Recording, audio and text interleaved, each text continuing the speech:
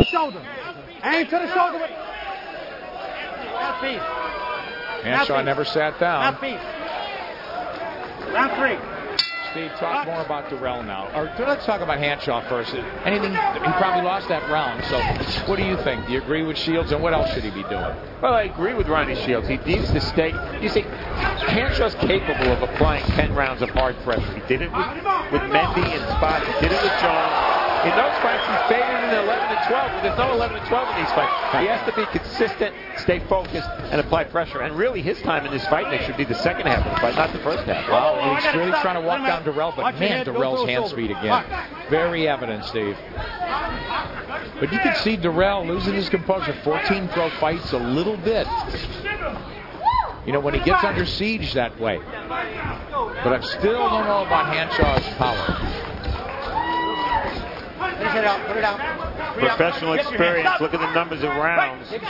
Andre Dirrell has not a lot of action since turning pro after winning that Olympic bronze medal. And he really wants a lot more. He wants a lot more action. He really thought he hasn't fought enough. Nick, he's never signed with a promoter. He's never had a contract with a promoter. Sometimes that can hurt against fighters. Good point. Now they slug it out, and Hanshaw cut off balance.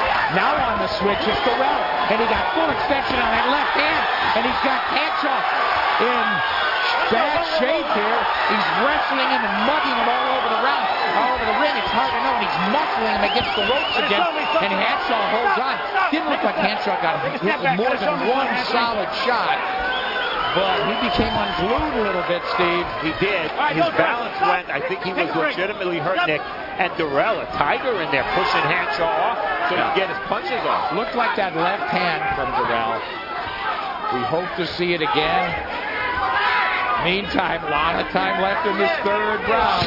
It's been a beauty here in our main event. Andre Dirrell in the black and green is undefeated. He's the natural southpaw. Nice left hand. It's been his best punch.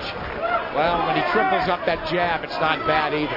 But that straight left hand from Dirrell has found a home as Hanshaw comes in without throwing.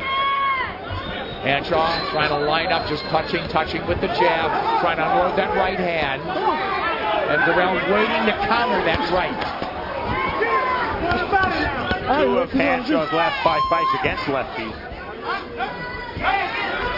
Steve, it's like Dirrell's taking a little breather. The crowd doesn't want to see that. No, Dirrell should not do that. He's making Hanshaw miss, so he's smiling at him. Don't lose the crowd. Bad move. Harder now, Nick. Yeah, he opened up. He really took about 45 seconds off there.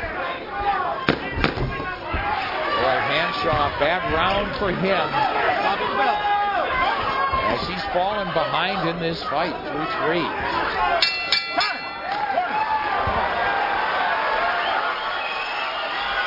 Okay, now listen to me. Sit down. Listen. You gotta use the jab. Jab the man in the chest. You're head hunting too much with him. Okay, don't head hunt with the man. Look, add your feints, use your feints. Once you fade him and he commit himself, then you gotta go in. But you gotta jab. Action from round 3. Dirrell can fight righty or lefty. He's lefty here, and he's effective.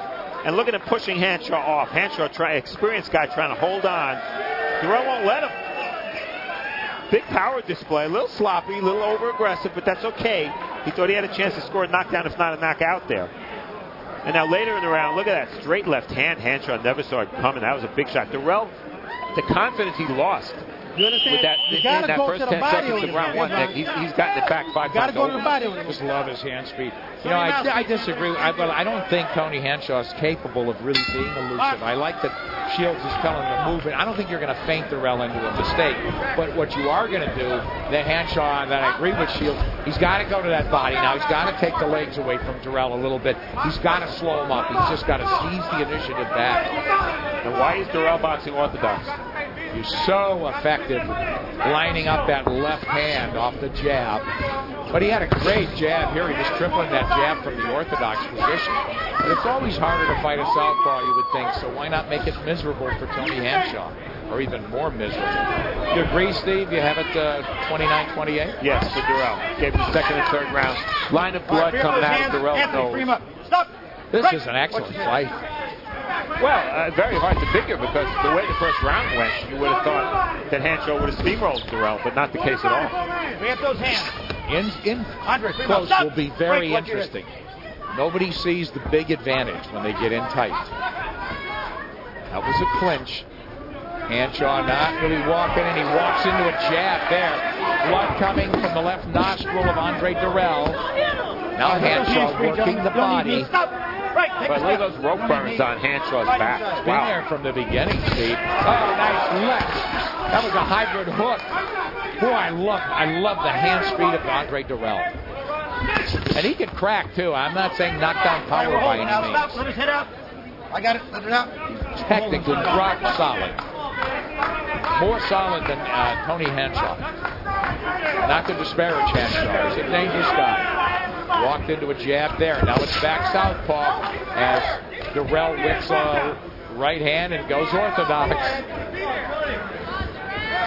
Dirrell obviously watched the Roy Jones fight because Hanshaw worked Jones most of that fight, but what Jones was effective doing was taking pot shots. He'd wait. Then he'd throw a lead power shot. Dirrell sort of doing the same thing with a few more jabs mixed in. Steve, to me, the difference in this fight is the superior speed of Andre Dirrell. Certainly hand speed and definitely his foot speed, so he's using the ring better. Hanshaw should be closing him off here, forcing him to fight. Now, not backing up.